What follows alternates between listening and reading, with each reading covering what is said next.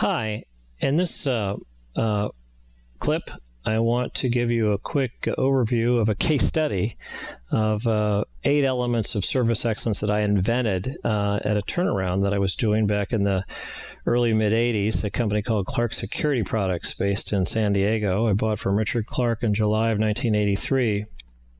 And I went out and identified the core customer niche and the 5 most profitable customers and the 5 important target accounts. And I boiled down the service value equation to these 8 things. And I'm just providing this now because some people, for those listeners that are watching these clips in a sort of a linear fashion, they're probably already saying, well, wait a minute, I want a story. I want some concrete, illustration. So,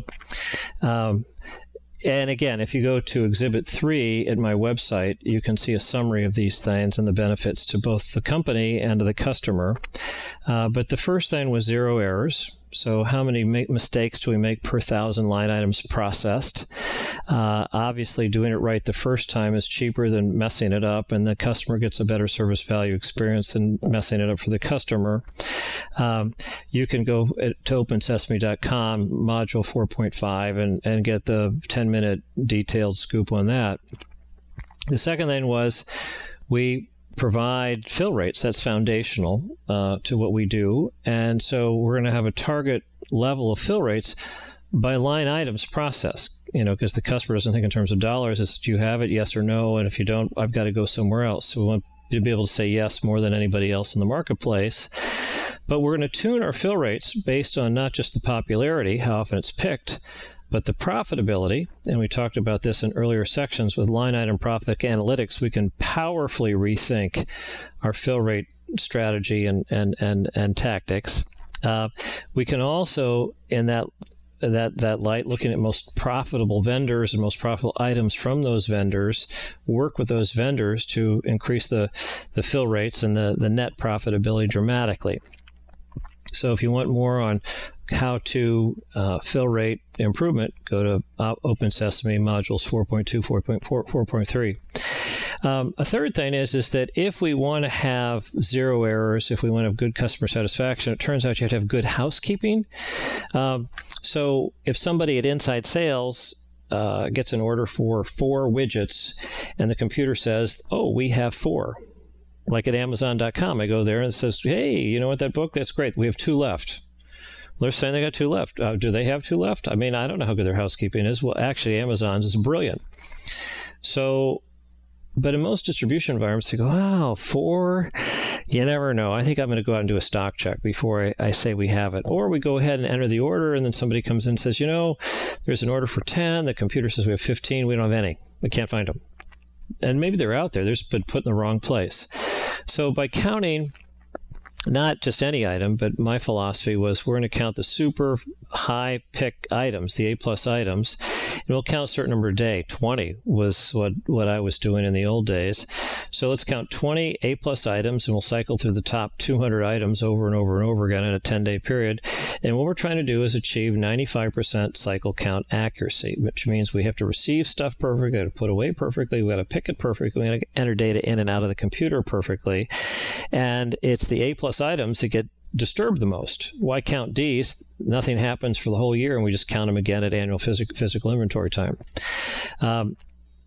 The fourth measurement was what I called a day's work in a day's time. This really had to do with same-day receiving. The idea being that when stuff arrives at our dock to be received, it's A+ stuff, because that's what we're buying. And if we can gang tackle and get it all received today and into the computer tomorrow morning, even when people are showing up at a counter at 7 in the morning, our fill rates will be higher on the swing shift for filling the orders that are phoned in at the end of the day because the stuff has been received.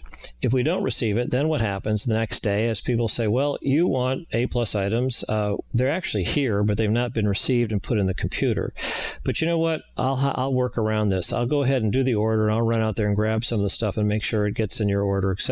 That upsets the processes, and that upsets cycle count accuracy. And then when you're shipping stuff between branches, nobody just trusts the other branch on close calls, and everybody's doing stock checks, and it becomes a mess.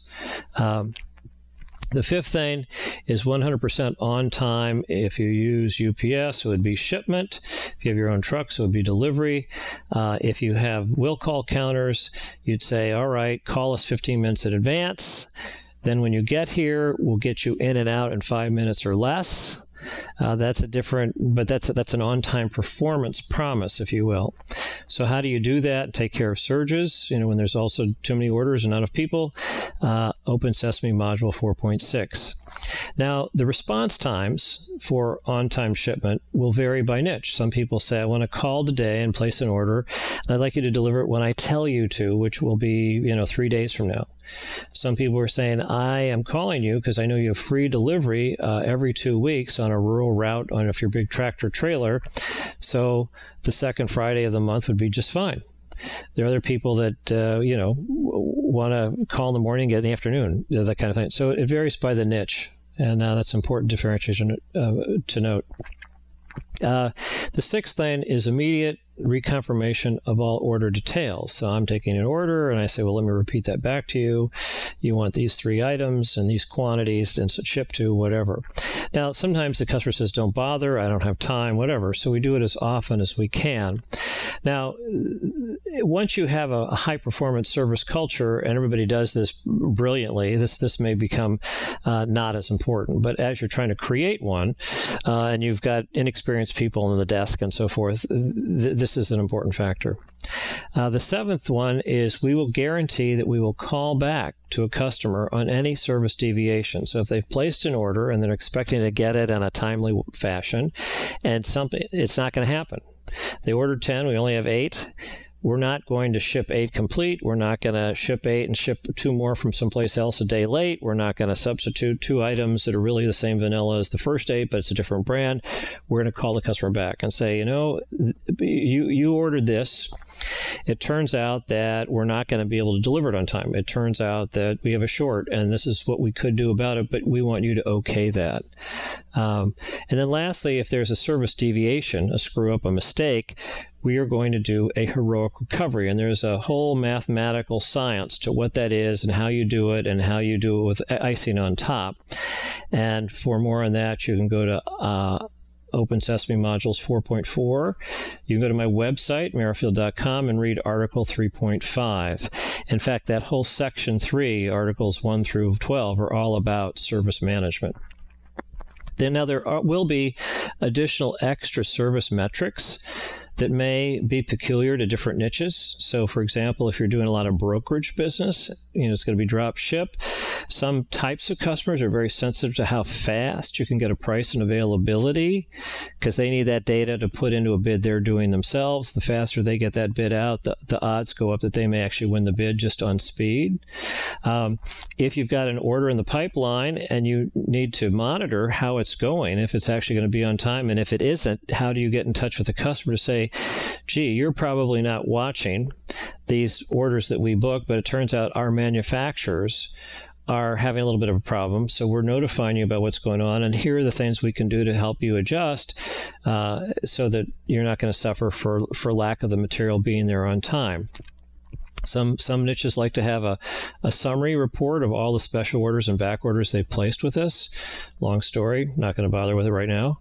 And then lastly, as we get brilliant at these things, we'd like to offer some target important customers, or more, maybe more or all, an unconditional service guarantee, or we'll give you money, something to put value on it to make basic service brilliance in a sense visible, measurable, and putting a value on it. Because in theory, if we don't get it there, you've got downtime costs. We want to help offset those downtime costs. And by the way, it always is there, so you don't have the downtime costs. That's why you should do business with us.